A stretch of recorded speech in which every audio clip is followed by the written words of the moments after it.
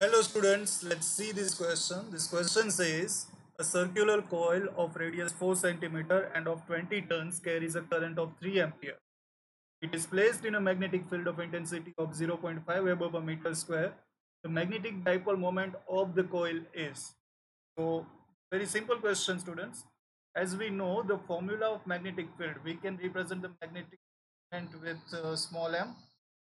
The formula, the magnitude of magnetic dipole moment is given by the formula N in I into A, where N is the number of turns of the coil, I is the current flowing in it, and A is the area of that particular coil. Okay, so everything has been given to us. We just put all the values and find the value of magnetic dipole moment. So let's do that. Firstly, the number of turns is 20, current is 3 amperes, and because it is circular coil, so the cross sectional area would be circular, so it is pi r square.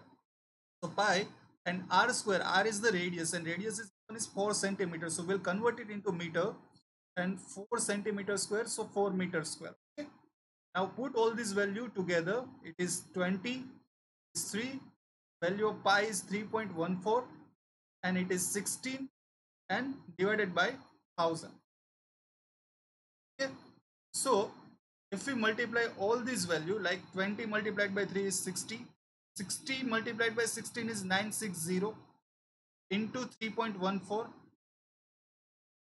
divided by yeah, okay, one more zero will be there.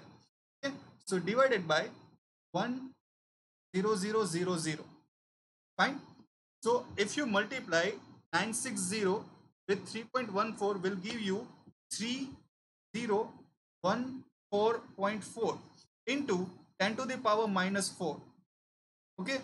Now if you round off this and if count the power of 10, so you'll get 0.3 ampere per meter square.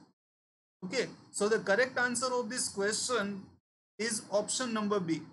Okay, so that is option number B, which is matching with our answer.